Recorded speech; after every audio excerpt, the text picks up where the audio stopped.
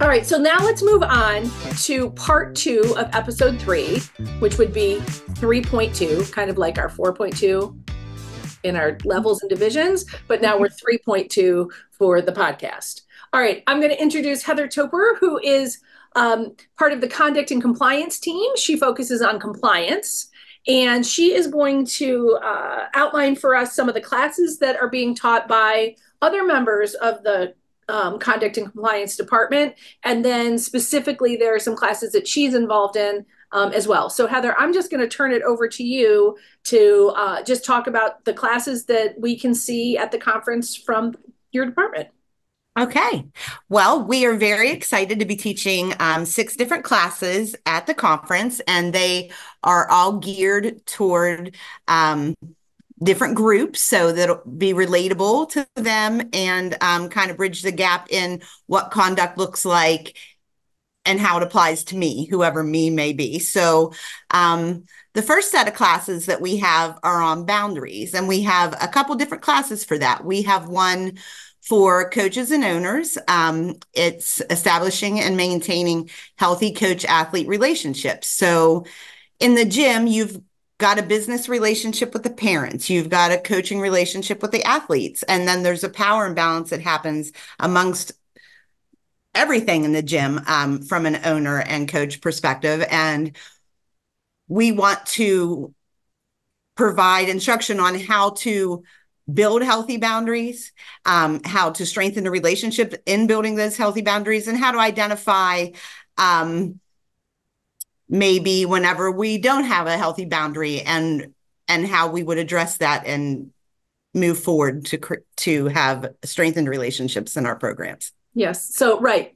So it's building boundaries, maintaining boundaries, and then what happens if you see, right, somebody that may have crossed the boundary. So yeah. So I think I think that'll be helpful. I think that there's so many questions.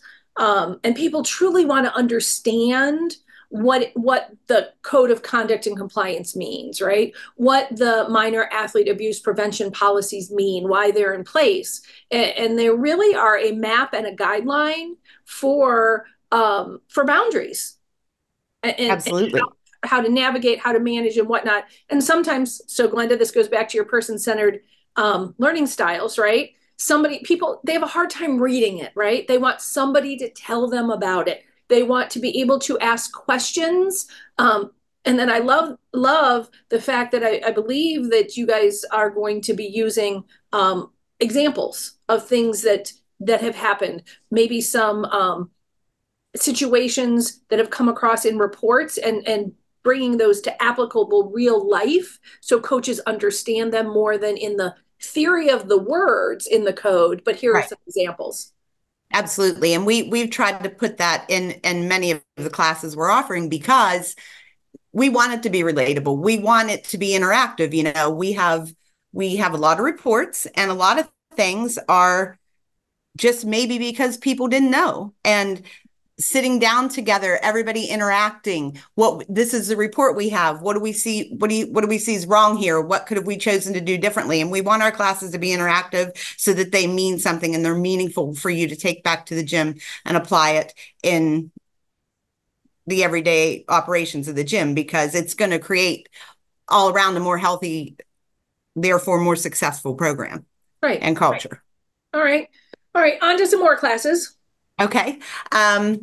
Aside from the boundary classes for coaches and owners, we're going to have one for athletes because having a healthy boundary with your coach is crucial to your personal development as an athlete. So it's the same type of thing, just put towards what it means to the athlete. So what is a healthy boundary? What does it look like? How do we manage it? And what do we do whenever we've identified something that we might feel is not a healthy boundary? It's maybe crossed the line. And what do we do now? So that's what that class will entail. And it's going to be great for the athletes because a lot of times they don't know that there should be boundaries. You know, if you're coach is talking to you about a fight with her boyfriend, that's probably not the best topic of conversation. And we might want to know that, hey, this is not healthy for me and my development as an athlete, you know? Right. That's also interesting because we have a generation of athletes that have grown Mhm. up with easy ways to cross boundaries. Social media has Right. made, has changed what's happened. And when my kids were little, they weren't getting phones till they were 12 or 13, right? Now it is not uncommon for a 7-year-old to have a phone. And even Mhm. even with the 12 and 13-year-olds now that have phones, or the 10, 11-year-olds, it's just such easy access, and everybody gives out cell phone numbers, and everybody does it. There's just easier ways to cross boundaries. So the athletes need to understand from their standpoint, this should be a boundary. It may have never been a boundary before, but this should be a boundary. This is why it should be a boundary. And it's a boundary based on the situation, the relationship with the person and whatnot. So I think that'll be great for those athletes. Junior coaches, do you guys have anything for the junior coach track? We do have junior coach class. That one's called Junior Coach, not just a title, but a responsibility. And it's going to really talk about a lot of athlete safety, because junior coaches, they're so excited to be a coach. They're a coach for the first time. They're definitely not thinking about the conduct and compliance side of that, right? So we're going to give them a basic foundational understanding of what their responsibilities are in their position as a coach. So we're going to talk about identifying misconduct, how to report it. Again, understanding and building healthy boundaries with their athletes. And they're also in an in-between spot there because they are junior coaches. So there is another boundary there with the other coaching staff. Your coach may be your coworker now. What does that mean? We're also going to talk about understanding power imbalances, how to model positive behavior and how important it is, because a lot of junior coaches, they're modeling whatever behavior they've watched throughout the year. So we're going to talk a little bit about what modeling positive behavior means and how it will impact the success of their teams from beginning in junior coaching and carry on through their career. Right. Transitioning is hard. When you go from it, and again, they're younger, right? They are younger, and they're in this younger mind. They're still a minor, but they are in a position of authority over those athletes. They're Mhm. co-workers, right? Basically, co-workers of sorts with Right. adults, right? So they can't blur those lines because they're not equal. They're not adults. And then this Mhm. also runs into that whole idea when you transition from an athlete to a coach. From you were a minor athlete, now you're no longer a minor, but you Mhm. actually are coaching, and then transitioning into that new role, it's hard. So an age plays into it, and even the coaches need to understand, the young coaches need to understand their new roles. And I know you guys are doing a class for adult coaches that are attending on the code of conduct and compliance, right? Yes, that one is called calling all owners, keeping up with the code. So in that class, it's going to be more geared towards owners, but owners and coaches can come. It's going to be to help you gain the knowledge and tools to put policies into your club that are a requirement for your membership. And we're also going to break down the code of conduct and compliance in that class. We're going to talk about your obligations for addressing and responding to allegations should they ever come up. And a great thing about that class is this year, owners are required a mandatory training for understanding the code. So this class will check that box off, right? So Absolutely. So they will fulfill their requirement whenever they take that class. Yes. all right, yeah. So what you might not have picked up from what Heather just was talking about is there is a requirement this year that all owners must take a training on the code and implementing what is required in your club. If you attend this session will meet that requirement.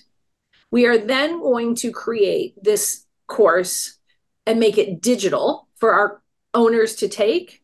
And it'll be available, I believe we're shooting for September 1st. So just as a side note, right, for anybody that's paying attention, that's listening that might not be coming to the conference, this course will also be required for owners at a later time.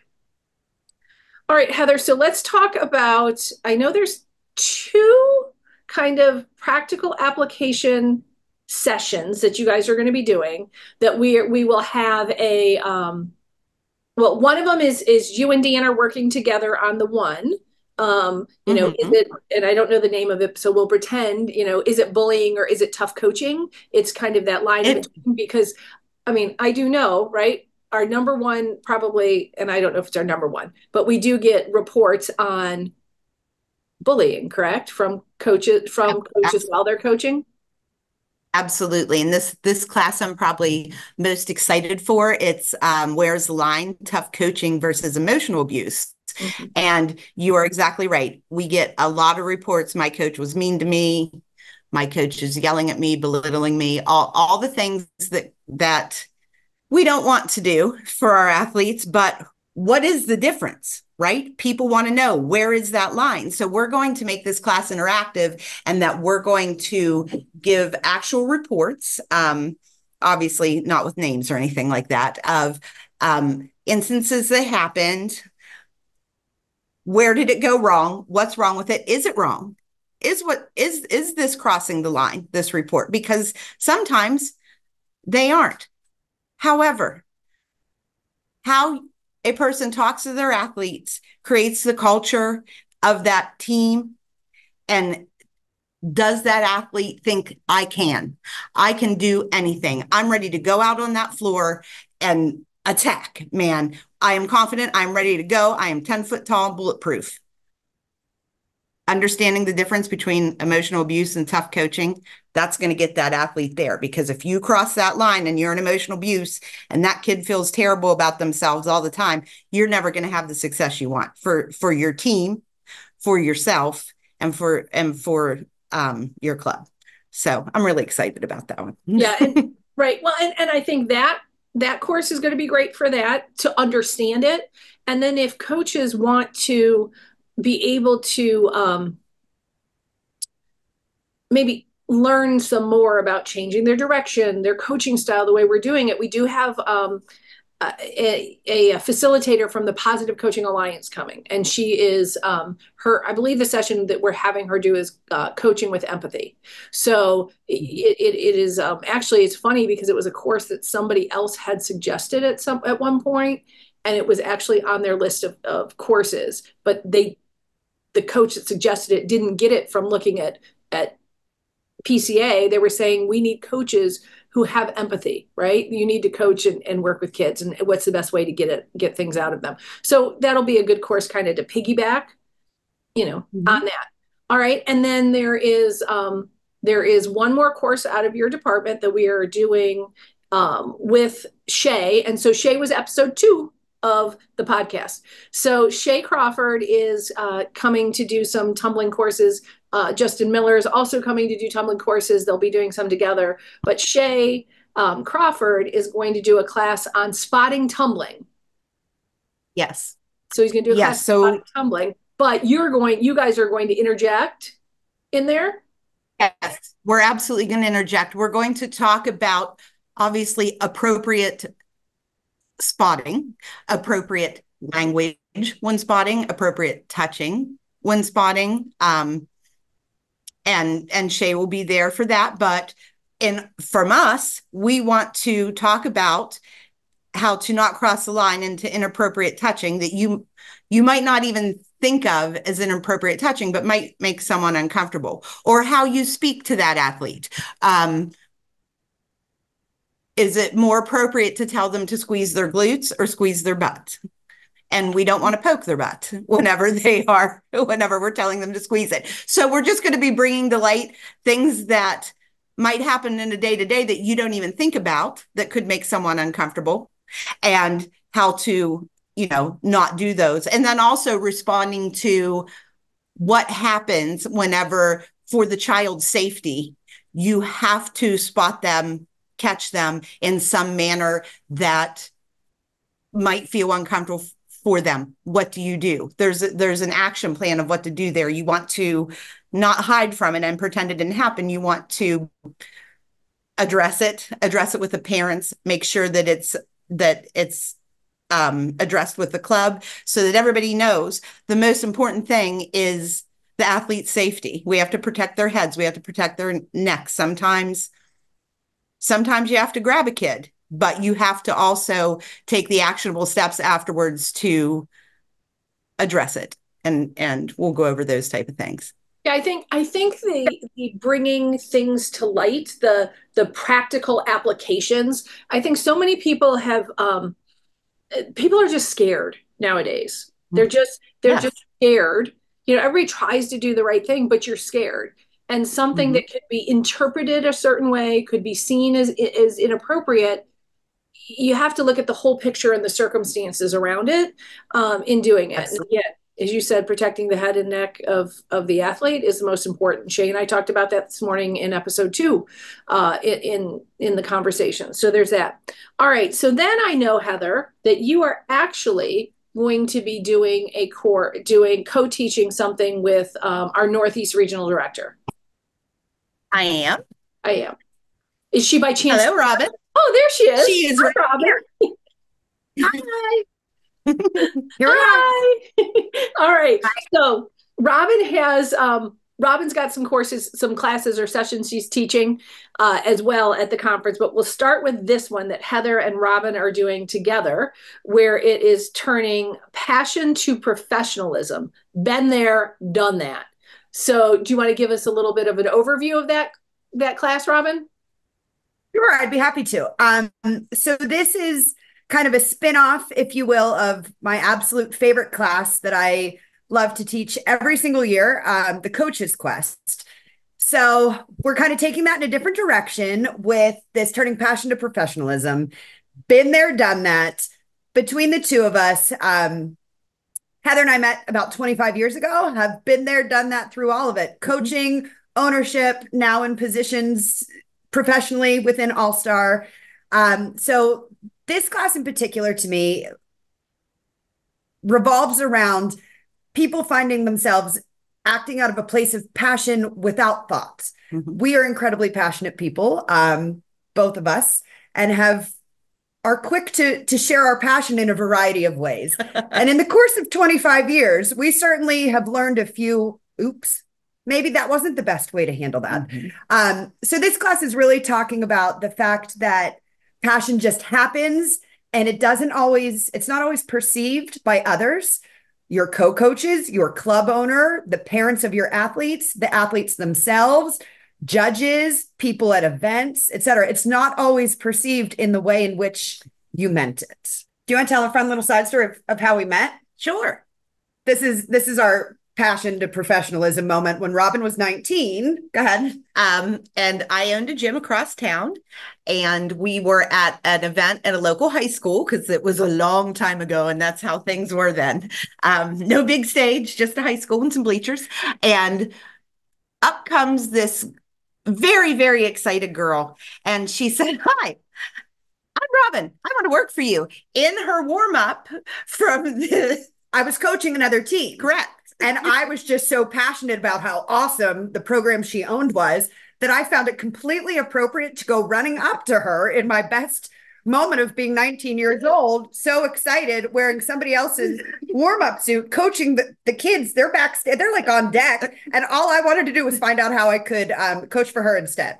So that may not have been my best shining moment. And just through the course of our careers separately and together, coaching, owning a gym together, coaching together, and now working in different capacities, but for the same organization together.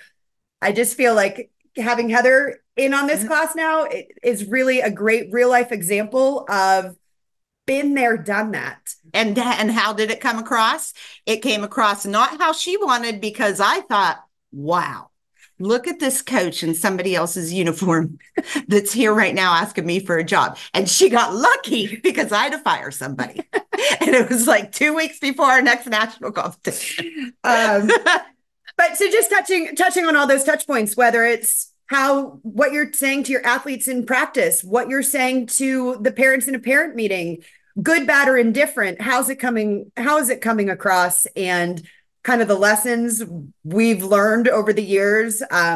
Also drawing from experiences people have shared at national conferences in past, sharing some of these topics in the previous Coaches Quest class. Like there's just so many different examples. So this is a really, really interactive, introspective self-assessment, if you will, learning to look at your behaviors that are always meant with the best of intentions and decide, is this what's best for my athletes, for how I want to portray myself? Am I demonstrating my true role model and leadership qualities? Here's a great example. When you're at an event and your kids do not have their best run, it is not their finest moment, and it is certainly not what you're expecting and not what you trained so many hours in the gym for. Well, how's that make you feel? Sometimes you might internalize that and make you feel embarrassed as if this is about you. It's not about you. And we need to be able to take a step back and realize that the children who are coming off a floor potentially in tears, they've disappointed you, they've disappointed themselves in their mind. They are trying to perform for their team, themselves, their coaches, their parents, and everybody else out there. There's so many different components that the athletes want to please. At no point do kids go out on a floor and intentionally make a mistake. And it took me, both of us really, right, many years to understand that they didn't wake up that morning with the intention to not do well. So they're crushed. So how is it that we respond in that moment? You're disappointed. The kids are equally disappointed, more disappointed really. And how do you address it in that moment? Oftentimes we don't take the pause we need, and we say something out of a place of passion that our intention is meant to be uplifting. You're better than that. We work too hard for this. All these different things. But sometimes we need to take a step back and realize, how is that coming across if the parents are listening to it? So I just think examples like that are incredibly important. Alrighty, Robin. So now there's still 2 classes on the schedule that we need to give everybody a preview for. Would you go ahead and talk about those? So in Jumpstart Your Journey, it is intended for club owners who've been in business 1 to 3 years approximately, or those who feel like they might need some help sustaining and growing their business.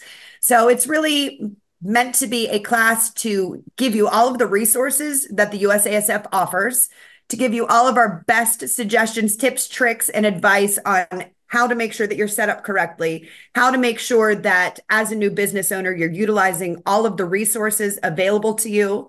And we're going to have our awesome connection leaders as part of this class. Connection leaders have been around for quite some time. They're gym owners and coaches just like you, and they volunteer their time to help newer programs get off the ground and achieve success. So this is a great opportunity to come pick their minds. We're going to be showing you all of the resources and all of our strategies to make sure you're set up for success in the long run. All right, so we've got that class for newer to All-Star, that jumpstart for like 1 to 3 years, 1 to 4 years. So what do we have for those gym owners that have been in business a little bit longer? So on the opposite side of things, and there's not really a time frame per se put around this. This would be a class for someone who feels like they've reached the top, they've reached their goal, whatever that looked like when they started, whether it was 7 years ago, 15 years ago, or anywhere in between. This is going to be a class that focuses on, okay, so you had this momentum, you made it to the top. Now what? Where do you go from here? Looking back to your journey, how did you get there? Did you end up where you wanted to be? And if the answer is yes, what happens next? For some people, it's just sustaining it. It's I've accomplished what I wanted to, and I just want to be able to sustain this. For other people, it presents questions of what's next for my business. So for owners who coach, for example, coach all the teams in the gym and they own it too, because they don't like to trust others. They don't want to let go of coaching. What does that conversation look like? Is it time to maybe take a step back and focus just on owning your business and letting others coach? Sometimes it's super helpful for owners who are starting to feel some burnout, but aren't ready to be done. So we're going to have some different connection leaders in the room who can talk to those specific things. So the owner who coaches so much, what does that look like? Making the choice to maybe step back from somebody who did so. What did it feel like? And what happened to the program? Did it grow? Was it successful for them? Sometimes you get to a point where maybe you might be thinking of selling. Maybe you might be thinking of merging. What does that look like? Some people get to a certain point of their all-star career and then they decide, I want to branch out with a new business idea that kind of fits my model, whether that be into things like parkour or really focusing on birthday parties and other revenue streams. What does that process look like? And can you do that while still maintaining the level of what you've worked so hard to get to with All-Star? So there's a whole lot of different directions because no two people are the same. So this class is really geared for those who have been an All-Star long enough that have the need for this, what's next? Where do I go here? I've accomplished it. Now what? And there's actually so many of those people that are still running incredibly successful gyms, but are feeling this, do I just stay with what I'm doing? Do I take a step back? Do I add something more? So this is a really great hands-on opportunity to discuss those things with people who've been in similar situations, to talk about options and what has worked for some and maybe what hasn't worked for others.